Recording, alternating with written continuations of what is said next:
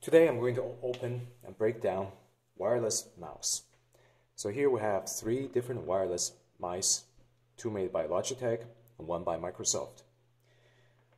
The Microsoft one uses LED to track the sensor movement, and the other 2 use a laser sensor. So I'm going to open up this Logitech mouse, which is a Bluetooth unit that connects to the computer by Bluetooth. I already removed the 2 stickers on the bottom of the mouse, and all I have to do is to remove the 2 screws holding it in place.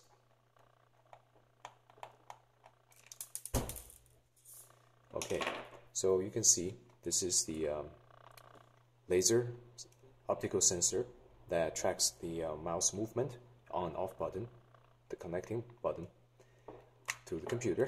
And remove the battery cover, and you will see it uses 2 AA batteries, which is a lot easier to find than the AAA batteries sometimes. So you can see there are still 2 screws holding the shell in place, and I'm going to remove that and that.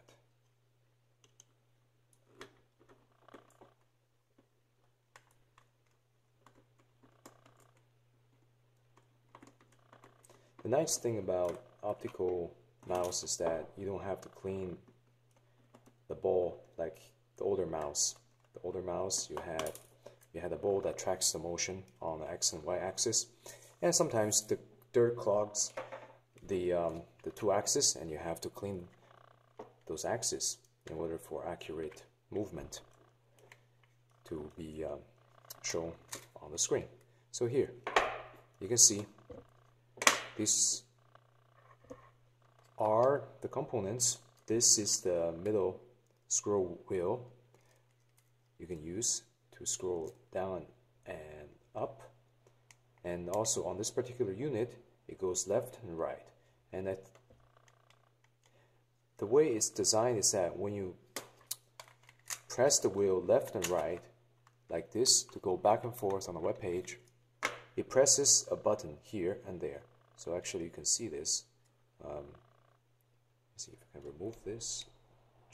Yes. Okay, so let me pull this out. You can actually see that it presses this and this button. And the main buttons, which are these 2, they press this and this button. And sometimes these buttons get worn out after many clicks. They do have a lifetime. It depends on the quality of the component they use. Definitely different components have different shelf life. So sometimes when your mouse doesn't click very well, you could attribute it to a possible mechanical failure, and because they have limited lifespan, like I said. And this is the other button that functions when I press down the scroll wheel.